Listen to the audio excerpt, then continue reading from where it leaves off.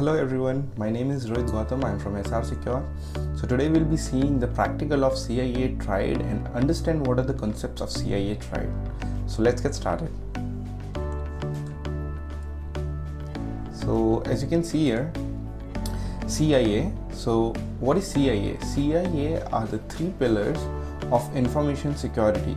They are very important to understand the concepts of cybersecurity. So fine. C stands for confidentiality, I stands for integrity, A stands for availability. So confidentiality means whenever there is a communication between server and client, the communication and the data which is being flowing should always be between those parties only. There should be no third party unauthorized person who is able to see or snoop in between and see the data. So what does integrity means? Integrity means that on a web server, when you try to download any file or you try to take any data from any particular web server or a website, you get the same thing to your computer, to the client. That is integrity. In some cases, I'll tell you an example that you want to download a movie, you go onto the internet and you search for that movie name. You get hundreds of new websites open. You go onto one of the website and then you download the movie, and what you see is instead of downloading a movie file which is a .mp4 file, you download something else, maybe a malicious file, a virus, a worm or a trojan, which is not .mp4, it is .exe file. So what happened between was when you were trying to access a file from the server, instead what happened, you downloaded a malicious software or a virus or a trojan. So something changed in between accessing the server and the server giving something back to the client. So this is integrity. So CIA says that integrity of the data should not change. Okay, so what is availability? Availability means the resources should be available 24/7 to the open internet and to the public. The classic example of availability is when your board exam results are out. For example, your 10th or 12th standard results are out. At that time, you are very excited to see your results. So what you do is you go log on to the website and you try to search for your results. You keep refreshing, but the website doesn't open. So what's happening behind is, like you, so many other students are trying to access the same website. But what's happening behind is the 10th standard and 12th standard board results server is not able to give service to all those IP addresses, which means the server is not able to properly share the resources or not able to take the load of so many IP addresses trying to access the same particular website at one time. So it says 404 not found or try again later. So that should not be in case. The resources should always be available 24/7 to the open internet and the public. So let's see the practical of integrity. So we'll take an example that I want, for example, say 1000 rupees in an emergency from one of my friend whose name is Bob. Okay, so I called up Bob and I told Bob, hey Bob, I need some money. Could you please send me some money in my account number? Bob was, yes, sure, I will send you. How much do you want? I told Bob, I just want 1000 rupees. Bob said, okay.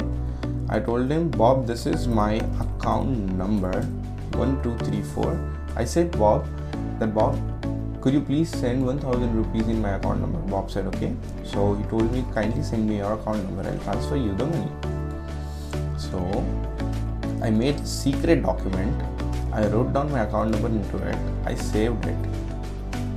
Okay, so this is the secret document which contains my account number. Now I've sent this secret document with my account number to Bob through email. Now what happened in between is, for example, an attacker came to know that I'm sending my account number to Bob so that Bob can transfer the money in my account. What he does is he changes the account number to his account number. Okay, so we'll see it. Before that, let me open up one more notepad. So I have a small utility through which we are going to check the integrity of files, and I'll show you how practically we can check the integrities of files, that those files has been modified or altered or not. Okay, so I'll take this document and I'll drop it into HashCalc.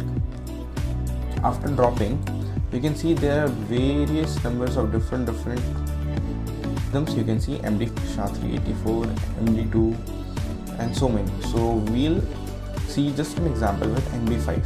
So I'll copy this MD5 hash string into a notepad file. This is the original hash file, so I'll write here original. This is the original hash. So now I was transferring this file to Bob, and some malicious attacker or a hacker, what he did, he changed this account number to his account number. For example, let's say 12345 is the hacker's account number. He changed it and he forwarded this new modified secret file to Bob. Now this file went to Bob. Bob is sending the money.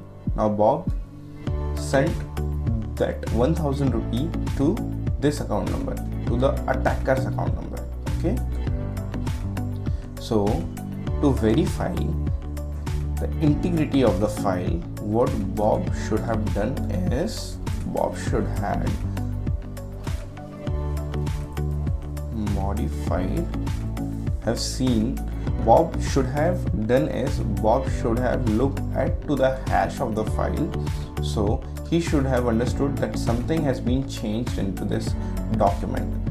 Okay, now I call up Bob and I say, Bob, I haven't received the money, 1000 rupees still. Can you please send me?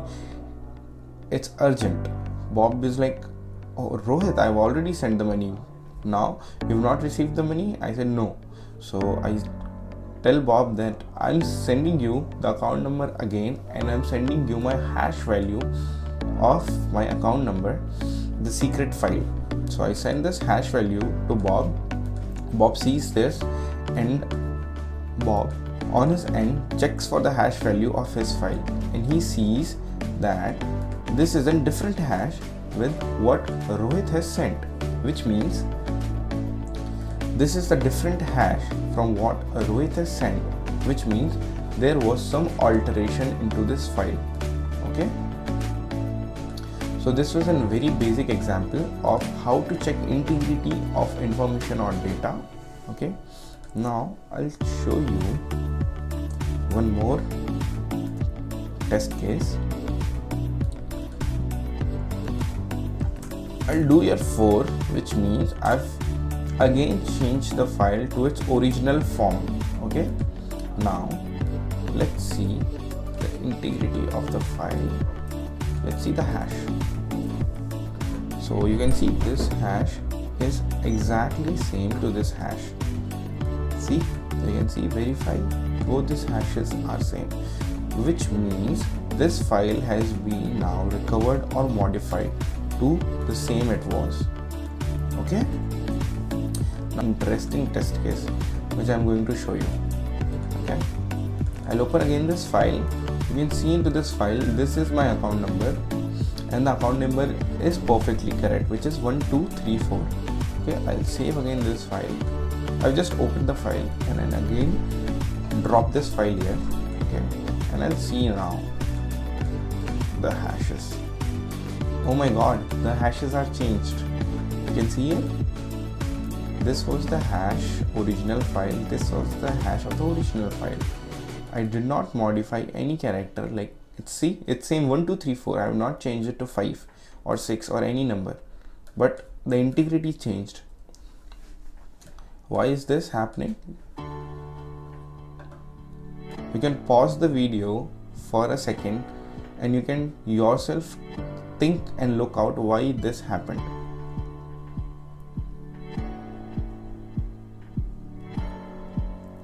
Okay, fine, I'll tell you. So What integrity of the CIA TRIAD says, whenever there is a minute to minute alteration or modification in the file, the integrity gets damaged. So in this file, I did not change the account number, but you can see I added something else into this file. You can see this. This is the white spaces I added, because of which the hash of the file changed, which means the integrity of this file has been altered. Now I'll delete this. So I've deleted all the white spaces. I'll save this file. Now I'll again drop this file into this utility. Now I'll check the hashes. I can see this is the hash which matches exactly to the original hash. So guys, this is it. We have seen a practical of CIA TRIAD in which we saw how to check an integrity of a file. You can make out yourself that the file has been modified or altered or not. One more thing you can do is you can go to VirusTotal. Okay, you can go to VirusTotal. Sorry.